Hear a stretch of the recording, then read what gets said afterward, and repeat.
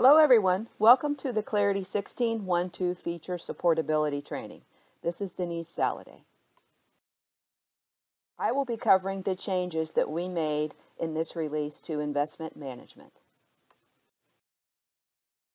We made improvements to investment management in three main areas. The first area that we improved is for copy actions. For projects, you'll now have the capability to copy Level 2 custom sub-objects. And an important point to note is other investments already had this capability in a prior release. In the details flyout, you'll be able to copy Level 2 and 3 custom sub-objects. The next improvement is related to upgrades. We are now creating the OBS unit and instance access rights for Level 2 and 3 custom sub-objects for any existing custom objects. We also addressed a limitation where we're now handling custom sub-object copies whenever the name or ID field is auto-numbered. Next, we've delivered a new capability where you'll be able to group and reorder tiles on the custom investment and in the custom master objects workspaces.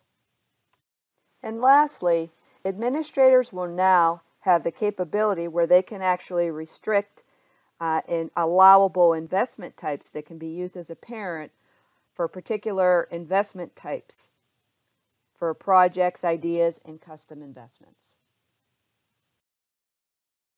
So why is this important? We wanted to extend the copy actions and cover all of Level 2 and 3 custom sub-objects so that users can save time whenever they're creating data. And we also wanted to drive adoption for this capability across the product. For tile grouping and custom investments, we felt that the usability would be improved because there will be easier access for custom investments. And last, administrators want control over a more formal investment hierarchy. And now, with the new investment mapping capability, they'll be able to actually define allowable investment types that they can use in the parent attribute for each investment type. And also, they'll be able to restrict any investment types from having any parent. So the first thing we're going to look at is custom objects copy actions.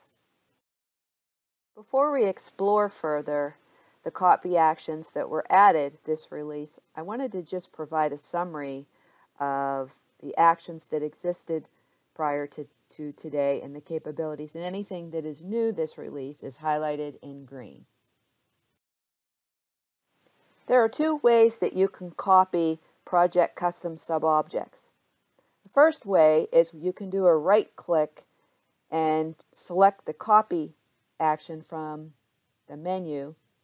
And the second thing you could do is to select a particular row that you want to copy and then click the copy button. Regardless of which mechanism that you use to copy, you will receive the copy modal. An important thing to note is that the copy modal doesn't have a configuration capability where you can actually define and configure which fields that you want to show on that screen. While you're copying, the word copy is prepended to the name of the item that you're copying.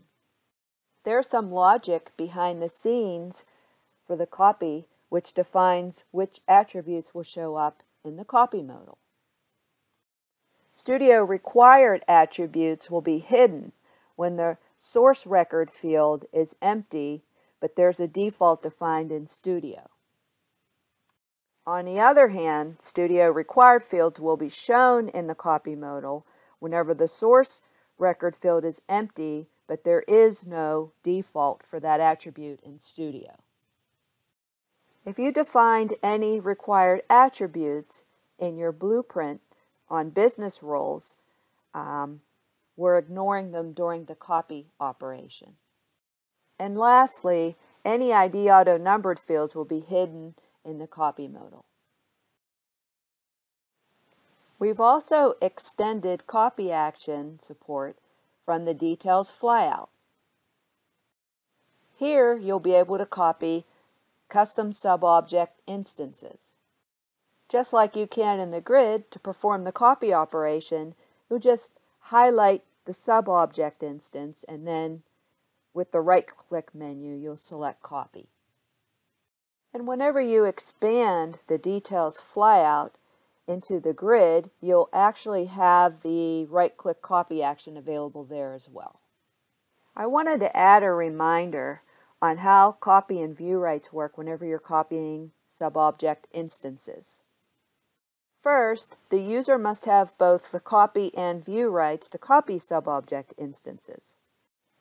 If you're copying a level 2 sub-object instances that also has level 3 instances as children underneath it, I have a little matrix here of what will occur whether the copy of those third level grandchildren instances will be successful or failed depending on what view and copy rights the user has.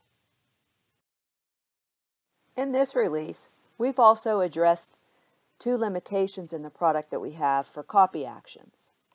The first one applies to upgrades whenever you have existing custom objects. We are now automatically creating the OBS unit and instance rights to access the custom sub-objects. This issue was documented in a KB article, which is no longer relevant. In the past, whenever you performed the copy operation on a custom sub-object where the name and or the ID field was auto-numbered or whether it had a default value set in Studio, that operation was failing whenever you were copying the custom sub-objects. And we've addressed that issue as well. In the copy modal, we only show Studio required attributes when the source record is empty and there's no default set in Studio for that attribute. Additionally, the modal will only display attributes on the subobject where the copy operation was executed. If you have a second level subobject and it has data at the third level for a child object, and the third level object has attributes that are Studio required, but they're empty, the copy action is going to fail in this situation. And last, to reiterate, if you defined any always true business rules in blueprints, they're going to be ignored during the copy operation. Next, I'll demonstrate how you would copy custom level 2 subobjects against projects in the projects module. And then after that, I'll demonstrate how to copy level 2 and 3 custom subobjects from the details flyout. I will now demonstrate the copy action on project custom subobjects. We'll take a look at a level 2 custom subobject under e-commerce portal project for business justifications. Now there's two ways that you can copy these subobject instances. You can either use the click button by selecting this with the copy to do a single copy, or what you could do is use the right-click menu. Regardless of whichever way you do your copy operation, you will still see this same copy modal. This copy modal is not configurable to display fields in blueprints.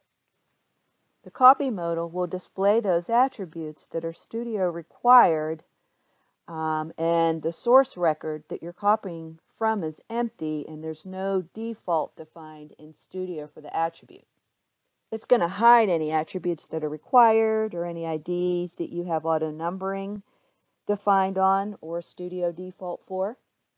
And you'll only see those attributes that are on the object where you're performing the copy operation. So the first thing you'll notice is the name is prepended with the word copy. So we'll just update this here. And when we're done, and we want to execute the copy, you just click the copy button. And your record's created. You get an action that says the copy's completed. And it was successful. So the next thing that we're going to do is look at the copy operation and the details flyout that we've made available this release. We're going to take a look at a level 3 sub-object. And if you open the details flyout, I have it configured to show on the bottom, we'll look at the analysis report, which is a level 3 sub-object. So you also have the right-click option here available. And you just click copy. You get the copy modal again, just as you would on a level 2 sub-object. And we'll make this 2 as well. You get the ID because it's required and we don't have a value for it. And when you're done and all the required fields are populated, the copy button is enabled and you just click copy. You also have this capability in the details flyout in the expanded mode. So let's create a third copy.